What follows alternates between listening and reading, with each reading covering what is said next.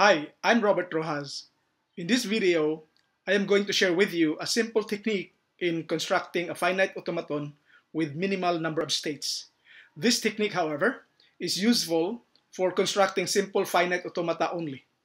Other complicated finite automata require different techniques. Let's start now. Suppose you are asked to construct a deterministic finite automaton or DFA that accepts any strings of zeros and ones starting with the substring 101. First, you have to figure out what are the input symbols or the elements of the set sigma, that is the alphabet. Then figure out what is the minimum requirement or the minimum acceptable string. Since the problem states that the automaton accepts any string of zeros and ones starting with the substring 101, then the minimum acceptable string is 101. It is because the string itself 101 starts with the substring 101 even though it is an improper substring. So let us construct this minimum requirement first. Since this minimum substring 101 contains 3 input symbols, then we can construct an automaton with 4 states only. Let us designate Q0 or Q0 as the starting state and Q3 as the final state. So now we have this simple automaton as shown in the screen.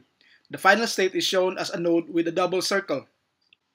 The next step to do is to provide a transition path or just path for the other input alphabet or input symbol, an element of sigma, which does not have any path yet from a given state.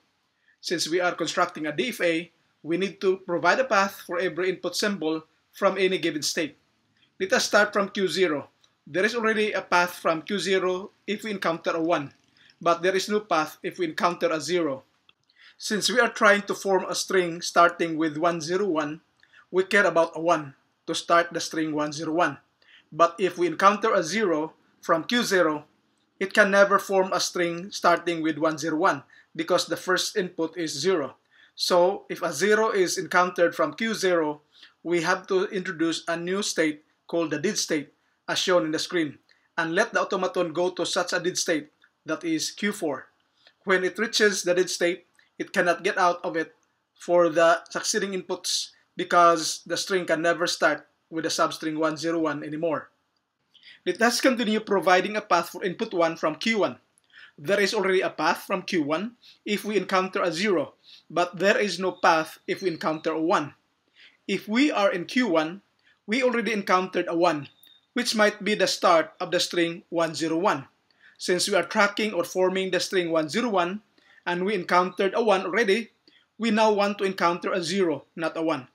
But if we encounter a 1, the substring form is 11, which can no longer form the string 101.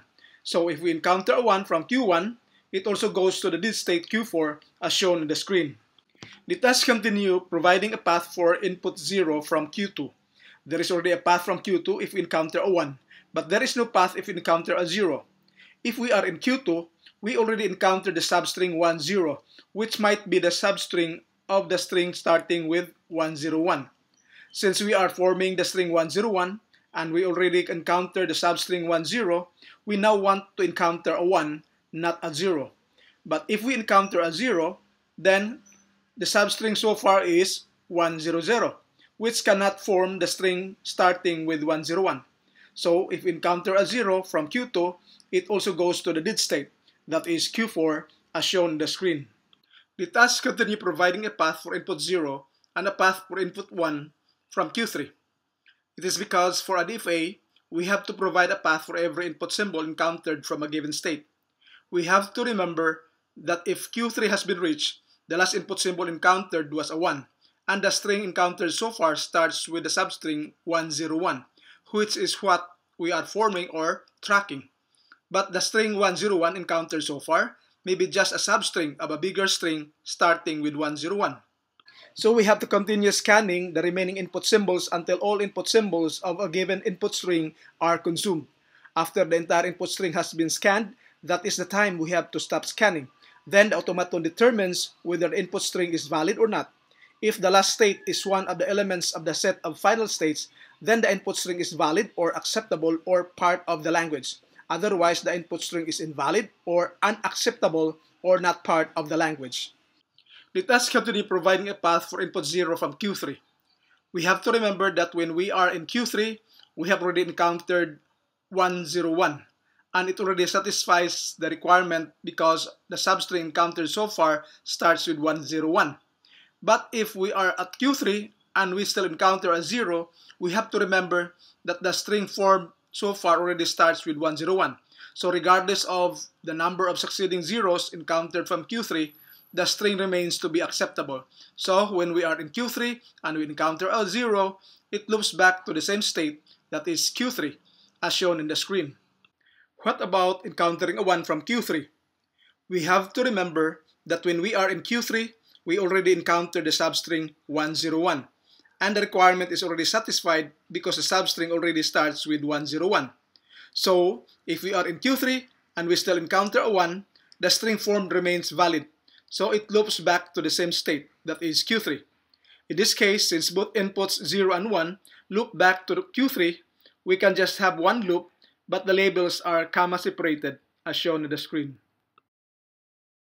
As for the did state Q4, we still need to provide a path for 0 and a path for 1. It is because we are constructing a deterministic finite state automaton.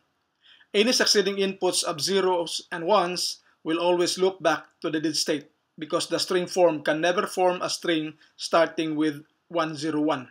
So the final DFA that accepts any string of 0s and 1s starting with 101 looks like the one shown in the screen. So we are done now. As can be observed, every node or state has a path to another state or possibly loop back to the same state for every possible input symbol that will be encountered.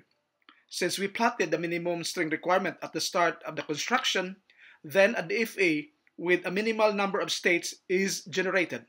Try changing any of the paths constructed, and you will definitely end up having some invalid strings as acceptable and some valid strings as unacceptable. So there you are. Thank you very much.